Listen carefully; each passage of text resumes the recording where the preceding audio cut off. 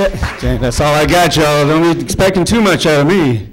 Goodness gracious. How you doing now? You good? Yeah. Yes, nice. Trying to get to you and that booty.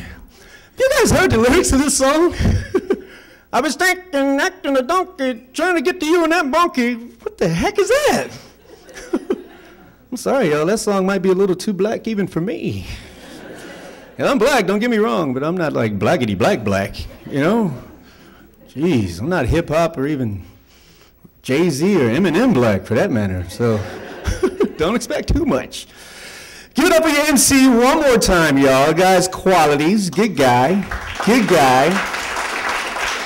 Yes.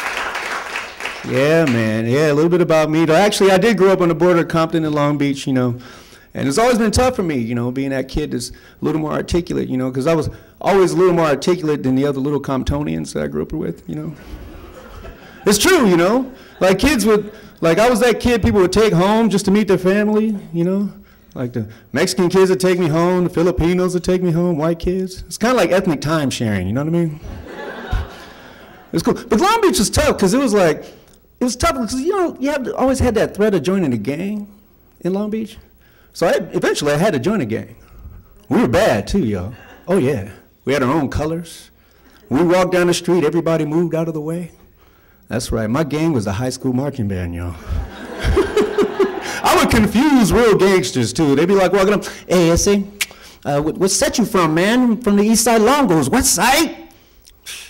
Man, dude, well, I'm from the second chair clarinets, buddy. Woodwinds.